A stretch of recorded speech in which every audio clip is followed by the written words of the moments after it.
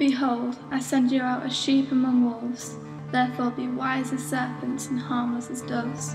Luke 10:16 NJK. A boy had a very deep interest of becoming a magician at a young age. He always thought magic tricks were something out of this world and intriguing, as not everyone could accomplish the tricks he could.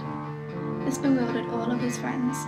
He managed to pull off unordinary tricks or miracles, things that at that time were miraculous and something unordinary and unseen by the naked eye. So he continued with this for many years, and eventually people from all over the world wanted to see him perform right in front of their very eyes. People from the audience hoping to be picked to be healed from a previous injury of some kind, or to bring a miracle to their lives for the better.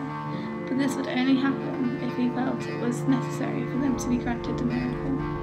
One of the magician's childhood bullies thought this would be a good place and time for the magician to use his magic to prove he has powers like his father, as he heard his father is much like him, but has stronger powers while watching over him. So he orders the magician, "If you are the son of your father, throw yourself down, for it is written, he will command his angels, who will not strike your foot against a stone."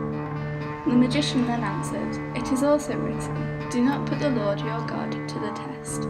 The magician knows he can perform miracles, but will not use his power for selfish motives. To this the magician leaves to continue with his show, leaving the bully to walk amongst the wolves as a sheep.